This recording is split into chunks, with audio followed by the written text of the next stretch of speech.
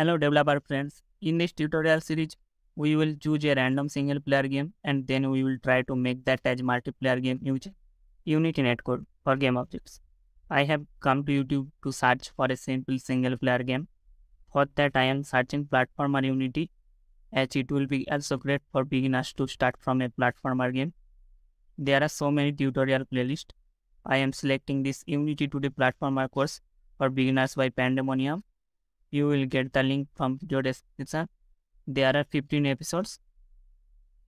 I have come to the last episode to download the complete project from GitHub. Now we will download the complete project, episode 15, from the GitHub link. Let's download the project. I am downloading as a zip file. You can also clone the repository. We'll see you in the next episode. Thank you.